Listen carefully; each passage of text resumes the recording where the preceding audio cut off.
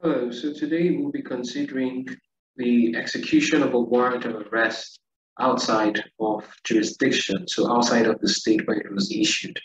Because you know that sometimes a warrant of arrest may have been issued for the arrest of a suspect in one state, and then the suspect flees to another state.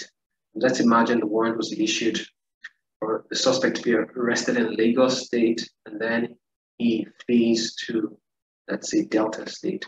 How do the police go about executing the warrant? Now, the first thing is that the warrant is going to be taken to a judge or magistrate in the state where it's to be executed, for it to be endorsed. Of course, when we talk about it being endorsed, that means for it to be signed. Now, before endorsing the warrant, the judge or magistrate in that jurisdiction where the warrant is to be executed would need to confirm two things.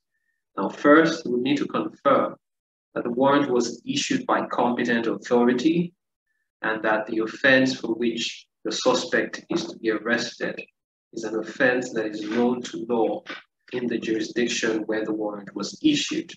All right, so he needs to confirm first that the person who issued the warrant was competent to do so. And of course, the persons who are competent to issue a warrant are judges and magistrates.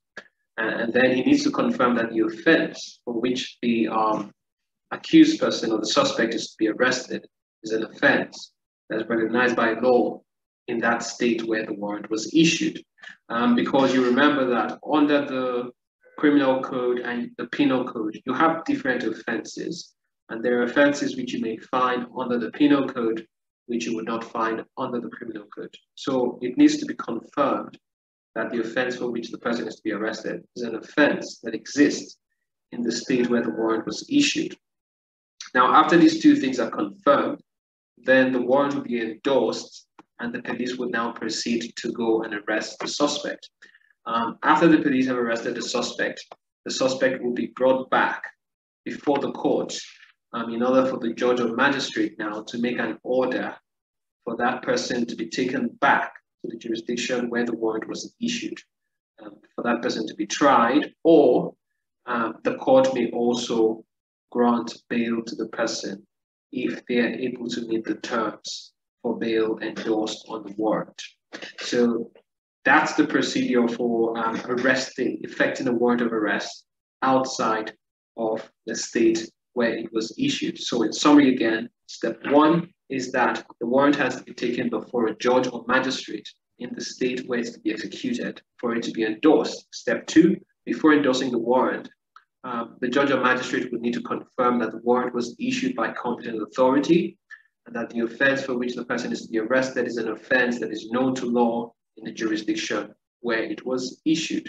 Step three is that after the warrant is endorsed, the police now proceed to go arrest the suspect. And then the final step is that the suspect is brought back to the court for the court to now make an order for the suspect to be taken to the jurisdiction where the warrant was issued for him to be tried there, or he may be granted bail if he meets terms endorsed on the warrant. Now, one last thing to point out is that sometimes questions may ask you about the judge or magistrate in the jurisdiction where the warrant is to be effected or where the arrest is to be made, inquiring to know if a prima facie case has been made against the suspect before endorsing the warrant. Now, is there any jurisdiction for him to make such an inquiry? And the answer is no. The judge or magistrate in the jurisdiction where the warrant is supposed to be executed does not have any authority to inquire into whether a prima facie case has been made against the suspect. His own part is just to confirm that it was issued by competent authority and that the offense is known to law in that jurisdiction where the warrant was issued.